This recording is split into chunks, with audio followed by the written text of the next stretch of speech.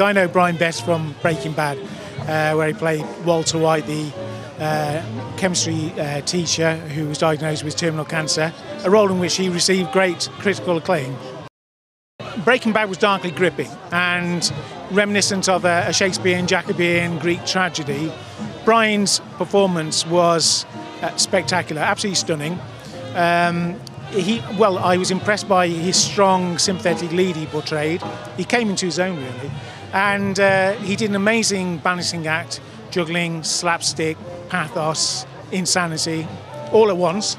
And I think Breaking Bad and Brian's performance will be a very hard act to beat.